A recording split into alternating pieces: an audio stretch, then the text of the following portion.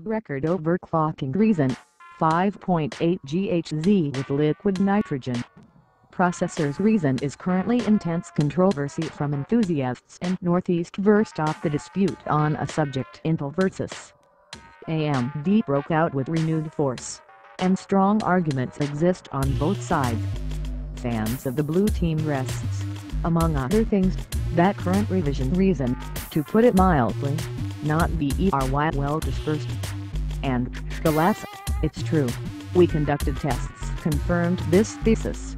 The bar at 4.25 GHz was able to take only with errors, and uninterrupted operation of the processor was observed only at the frequency of 4.0 GHz, but even then monstrously high for 14 nm chip supply voltage of 1548 volts. Although these processors are able to lower the tension within for the needs of different functional units, a long work with this external voltage is questionable. How rapidly degrade the silicon is unknown, but what is the lifespan of the CPU will be reduced, obviously. However, the very rule has exceptions. Overclocker, known among enthusiasts under the Callsign *8-hour, managed to get Ryzen engineering sample C column specification in the screenshot. CPU Z frequency 5.8 GHz with all cores active and enabled SMT technology. Acceleration, of course, was carried out using liquid nitrogen. Hardly any cooling system, except, perhaps, FreeNAS, would be able to handle this load.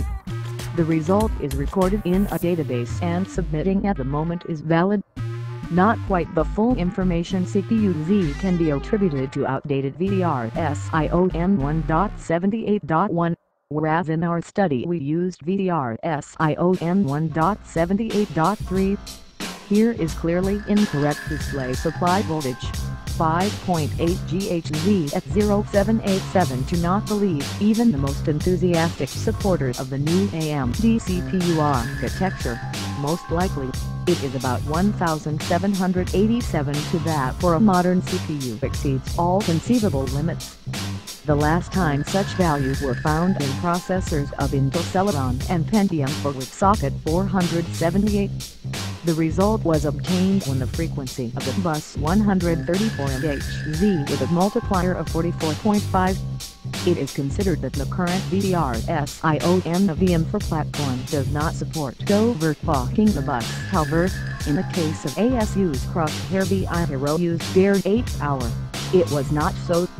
In the near future we can expect the new extreme records because the platform is quite raw and motherboard manufacturers release a fixed one BIOS after the other.